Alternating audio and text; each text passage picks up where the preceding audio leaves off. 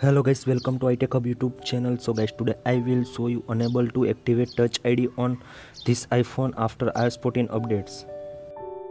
So guys, lot of iPhone and iPad user unable to activate Touch ID on this iPhone and iPad. So guys, how to solve these fixed problems in my iPhone and iPad? So guys, I give you some solutions to easy to solve problems. The first solution is check accessibility settings in your iPhone and iPad. So guys, first of all, open settings, then scroll down and tap on accessibility settings in your iPhone and iPad, then scroll down and tap on guided access in your iPhone and iPad. If you cannot turn on, so please turn on guided access in your iPhone and iPad.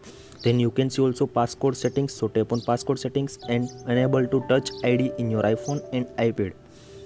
Then come back and scroll down and tap on general. In general you can see also home button, so please your home button set and easy to solve your problems. I hope this solution working in your iPhone and iPad. The second solution is most important, reset all settings in your iPhone and iPad.